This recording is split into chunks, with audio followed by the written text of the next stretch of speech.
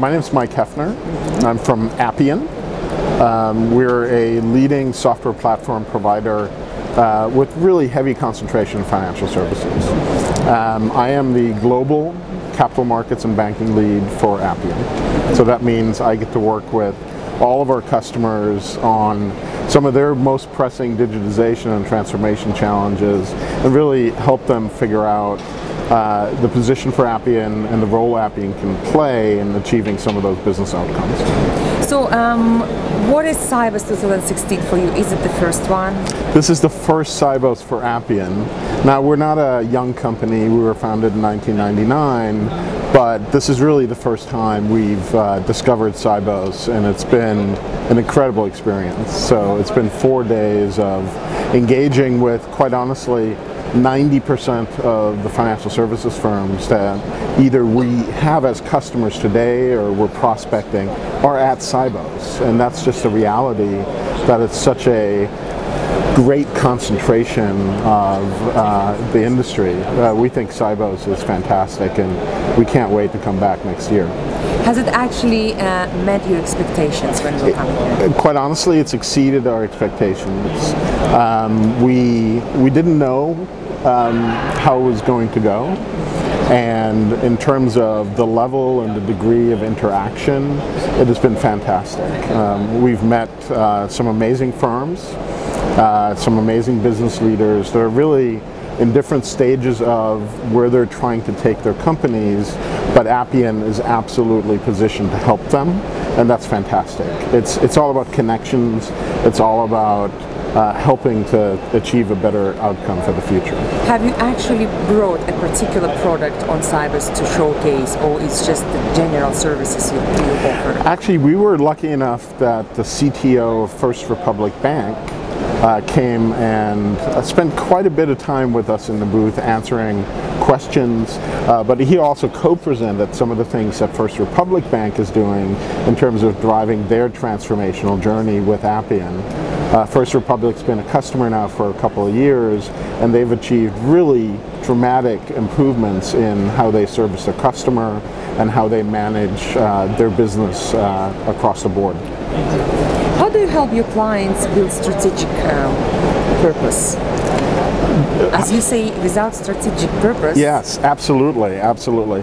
So, you know, we find that many of our customers, especially in financial services, are challenged by a number of different things. First of all, cost.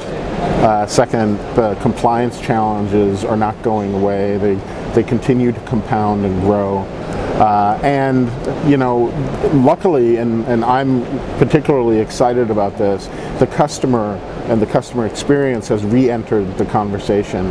Much of that driven by customer expectations that are being set that are different than they used to be, but also much of that being driven by the emergence of FinTechs and some of the more innovative ideas around our industry. So I think we're in the middle of a transformation, and what we're seeing is our customers are being challenged to respond to that transformation in an environment where they've made significant investments into their legacy architectures, and those are not easily shifted or changed. And what Appian allows our customers to do is really create and leverage a digital overlay that is mobile, that is omni-channel, that is essentially the glue that holds together a FinTech execution strategy as well. So our customers are getting value by not having to rip and replace the existing architectures and manage execution more in line with, you know, more stringent definition of costs. So they're driving down cost, they're creating better customer experiences, and they're making sure everything hangs together in a way that meets the regulatory demands that are so immense and continue to be immense. Do you have any case study examples? Yes, we have. We're lucky enough to have many customers here as well. So several of the large, mid-sized banks. You know, I'll stick with First Republic just because they were kind enough to help us this week. And Jay Cherry, the CTO, did speak about this during his presentation. But First Republic started with an initial challenge, which was how to more effectively onboard their wealth management customers. The experience was really fractured, and for First Republic, it's all about servicing the customer more effectively. They pride themselves in high-touch customer service, and it's a clientele that they target that deserves it. I'm not sure how much you know about them, but they're the bank targeting the sort of a very wealthy segment, customer segment. So for them to be able to transform the way they onboard, to make it a more holistic experience for the customer that was faster, richer, didn't re-ask the same questions over and over, was more compelling in terms of the information that was being delivered about the status of an onboard, was a great way to go. And they delivered their first wealth management onboarding application in 12 weeks. So from concept with a blank page in the conference room to fully deployed. And that was their starting point.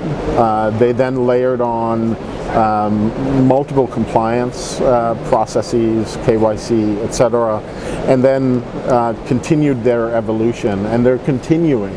They have several solutions built on Appian that all interconnect live and running, and they are continuing to expand at Horizon, driving down costs, creating better customer experiences, more compliant processes.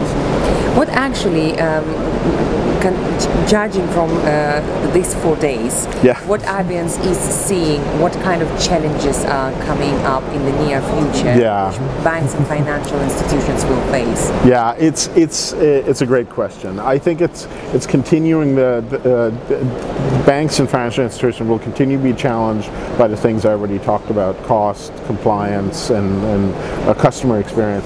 But I think the key change, and this often gets missed, that's happening right now, is the rate of transformation. I think everything is accelerating. Everything is going faster. Customer expectations for service, for delivery is faster. The regulatory response is faster. I think it's just the pace of change and the pace that's being expected of banks in their reaction to change is really what I see as sort of a macro difference that's going to hit us even harder in the next couple of years. So banks are, traditionally, not all banks, but traditionally not necessarily the most agile organizations. There's definitely outliers, there's definitely firms that move at a rapid pace, but I think more and more firms are going to be challenged just to move faster, and that's a key change I'm seeing.